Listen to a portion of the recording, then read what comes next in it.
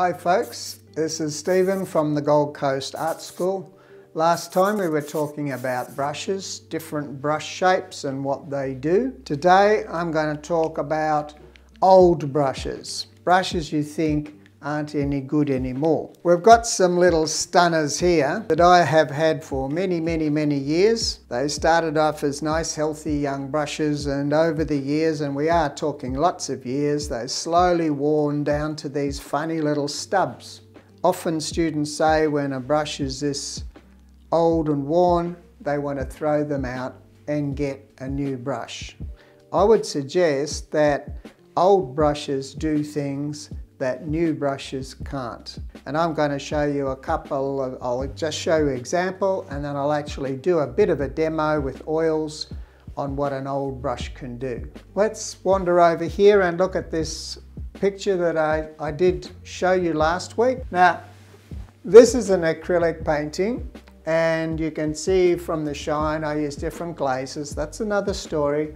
But under all these transparent colors, there is a structure of white. So where the light hits the subject, I use white to establish that. And what sort of brushes do I use? It's not detailed work, it's texture. And so I use these funny little fellows to rub out. And I've got more control over the surface if I have a strong, tough little bristle brush that fights back, so I really have to push it. I'll do a demo. It works the same with oils as it does with acrylics. And so all underneath this you can see the light bits. That's all done with white as a dry brush technique. And you can also, I'll show you some more textured brushes later that I have not just worn down, but I've actually stressed. And to do that, you get these little extra details and textures. But all that was done with these little monsters. I love them. And I'll be very sad when these finally die. As I said, this technique, using old bristle brushes, can be used for doing lovely soft cloud techniques. Here's an example here of using contrasting tones but blurring them softly into each other. Here I've got an old underpainting that a student left behind. You can see it's been a little bit shop soiled, don't worry about that. I'm going to show you what we'll do. I'll just mock up a little bit of cloud work. You can see originally this was done as a white back with thin paint, and we sort of know where the white's going to go. A little bit of titanium white here to spread that out. Then I'm going to take this lovely old brush. This started life as one of those brushes that you use for doing the edges of windowsills. It's just a common hardware style brush. Very flexible, very hard wearing, and they last. As you can see over the years, I wasn't watching that YouTube video on how to clean brushes properly. So I have this stump of solid paint. This is very wicked, but what happens is that it wears and follows that solid paint. So most of this is paint, just the outside edge is bristle. Okay, what do? We load the brush up, we stab the brush into the paint and then wipe. Well, at this stage I don't have to wipe the excess off. I want to get rid of that anyway, so I'll just push that in. You can hear the texture of me thumping away here. I'm using a lot of pressure, and I'm just following basically the colours that, the tones that were already established by the other artist. Then the fun starts, and you use this bristle brush because it's very tight, very forceful. It only opens up a little bit like that and lets the paint out. So here we go. I'll just start with a little bit of underpainting. See how you can get these lovely, soft, cloudy, atmospheric effects just by pushing backwards and forwards. Now this is still just the underpainting. I'm going to build this up a little bit more and introduce some more colour. I find with clouds, interesting combination is using phthalo blue and vermilion. Sounds weird and scary, but check it out. When they collide, because one's a green blue and the other is an orange red, this wonderful, lovely, smoky, angry, kind of cloudy, stormy cloud look. The idea is to just get the balance halfway between red and blue. The blue will always dominate because it's that kind of colour. Phthalo blue, strongest pigment on the planet. I'm going to need quite a bit of white to fight that. Okay, now I have got a tiny bit of liquid here, but seriously, this is a dry brush technique. You don't need it very much, but if you find it's just too dry, all right, so just mix ourselves up a sort of a angry, cloudy kind of colour, and we'll just very roughly whack it on. You can go darker later, and I'm just basically cleaning the brush on the canvas at the moment, just blocking in your major zones. Now when it gets to the point that I want to manipulate the paint, it's time to wipe the brush, okay, just to reduce the amount of paint that's in there. Reload with the white, just tickle that a little bit. Look at that. Vincent would be proud of me working like that. Now we start the process. We just work it backwards and forwards. Now notice the angle of the brush. I'm not doing this anymore. I'm sort of starting to just what we call surface and edge blends. Okay, just blending the existing paint backwards and forwards very, very softly. Just poking it. Not so loud now because we're being a bit delicate. You can still work fairly quickly with this technique. We're getting into the dry zone here, so it's a bit crunchy sounding. You can hear that the bristles fighting the surface. That's good. We want that. Now, that's a fairly rough surface. I would like to continue to work on that and just soften that back.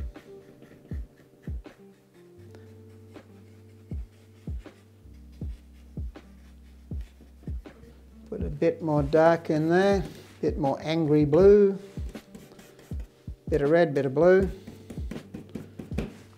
Bring in some of that, give it that bruised, stormy cloud look coming along. The red sort of helps with that.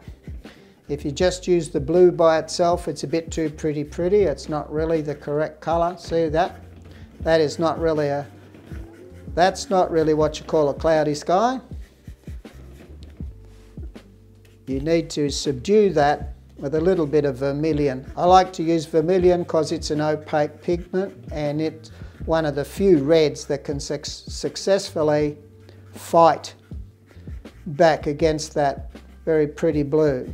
All right, now can you see that sort of how it's soft and smoky looking?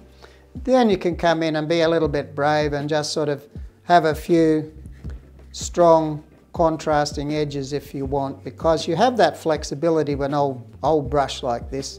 That's pretty messy. You can go softer than that. If you did want to go softer, I've got one of the student brushes here. It's not that old, but it's a cheapie. And even cheap brushes can do things that brand new brushes can't.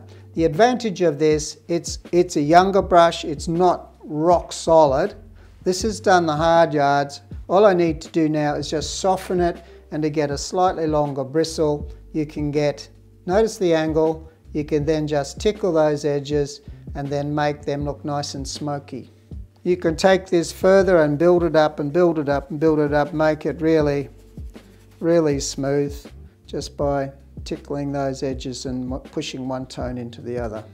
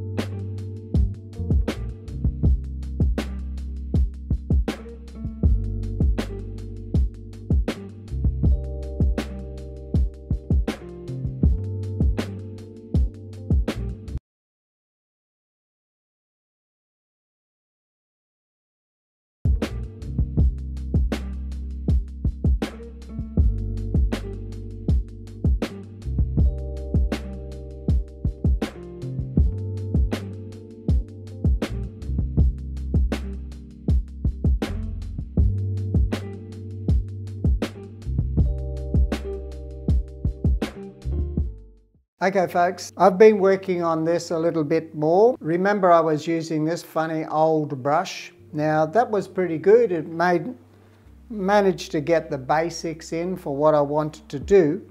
But I've brought in a couple of little brushes also. These are very much old used brushes. That's an example of a newish filbert, and that's how this one's worn down. Look at how much paint's built up on that. I'm going to just do some finishing off here now. This is okay. This is about 90% finished, but I'd just like to add a little bit more to the clouds here. And I'm going to use one of these, and we'll just add a little bit more white, just dab in a bit of white. What you do is you load up the brush and then you wipe the excess off. This way we can't do a lot of damage. So what we do, all I want to do is accent some of these white bits, and you just do it and in a burnishing, round, swirling round and round, and we'll just get some of these edges happening. Make some of these little areas need to glow a bit more, so they need a tad more white in the middle of them. Those areas that were very textured last week, we're just using that texture to help take some of the paint off this brush, and we can help establish those glowing. You know how clouds often develop light within themselves because they're just a bunch of billowing crystals of water, so they contain light as well, and that's why you get those wonderful, wonderful glowing effects inside. Now you can see here, just by adding a little bit of thin paint, but it's not so much thin paint, the paint itself is quite thick, it's straight out of the tube, but having these short bristles, they really push and strain and push that paint around so you can get these lovely, nice, much better finishes.